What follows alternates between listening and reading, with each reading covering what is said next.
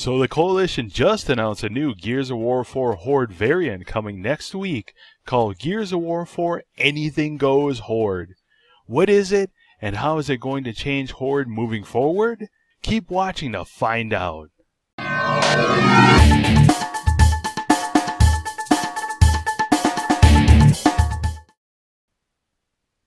Hey guys, it's Chris with Blind Man's Bluff Gaming. Welcome back, and I hope you're doing awesome today.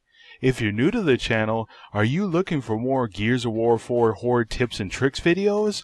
Then go ahead and hit that subscribe button and smash that bell notification so you don't miss anything. Now I have a quick PSA for you guys. The Gears of War 4 Carmine packs are now available for 2,000 credits, or you can buy the 10 card pack, which guarantees you one or more characters for $10. Now the Gears of War 4 Carmine packs contain the normal versions of Anthony, Benjamin, and the return of Clayton Carmine. You can also get June's craftable character early, the Spectre Swarm, and it comes with two new weapon skins, the Carmine and the King Raven weapon skins. Now if you have any buddies you want to get into Gears of War 4, they're having a free trial that started yesterday running through Thursday the 15th. New players will be able to play Gears of War 4 for up to 10 hours, and I believe the campaign is locked at only the first act. But as far as Horde and Versus, play as much as you want up to 10 hours. And the awesome thing is they have bonus packs you get for being a new player, like level 1 you get an extra pack, when you reach level 2 you get an extra pack, level 3 and so forth. And it's pretty awesome. Now here's a pro tip. If you have a buddy that has the developers playlist, jump in with them to do some Horde and you get some double XP and level up really fast. Now to give new players a consistent experience in Horde so they can learn how to play it like we did, they've removed Feral Horde temporarily. An update on the future of Horde. Now I have some news that's going to be disappointing for some, me included, that Rod Ferguson confirmed in last Sunday's Rodcast that the Coalition is not currently working on bringing the Locust into Gears 4 Horde, simply because it would be a ridiculous amount of work for them to do it. Another thing is, a few months ago, Pez Radar, the former Coalition communication director, said in an interview on TACCOM that they're not working on any new classes. Alrighty then. Now they haven't said or confirmed that they're not working on any future new skills for Horde, so maybe we'll get that down the line, but I think it's a good idea just to let that stuff go and just appreciate Horde for what it is right now.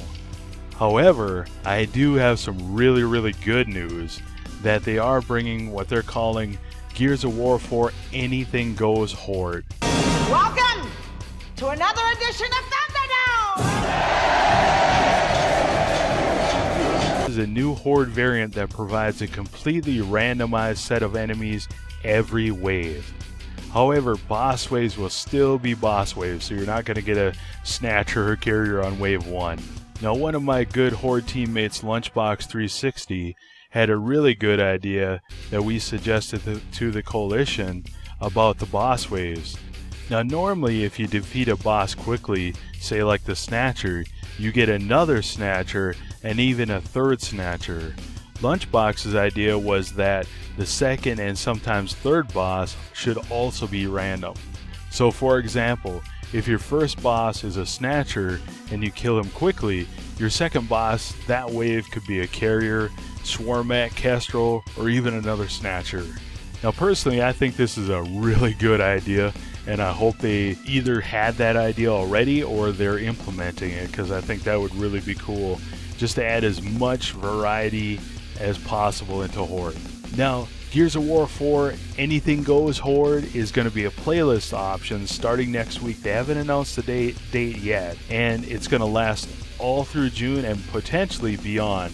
It's going to be pretty much like a beta test in a way, kind of like Feral Horde was, just to test it out, see what people are doing with it, and see if it's too hard or too easy, and go from there.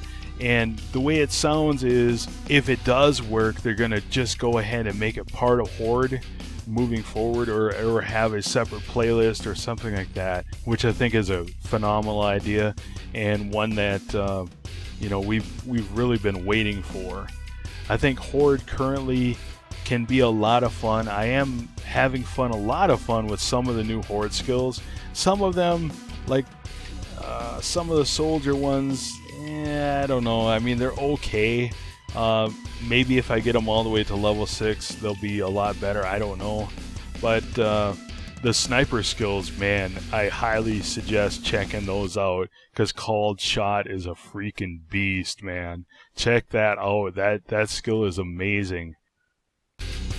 If you are looking to stay up to date with the latest Gears of War 4 Horde tips and tricks videos, make sure to hit that subscribe button and click that bell notification so you don't miss anything. Until next time, guys, this is Chris. Have an awesome one.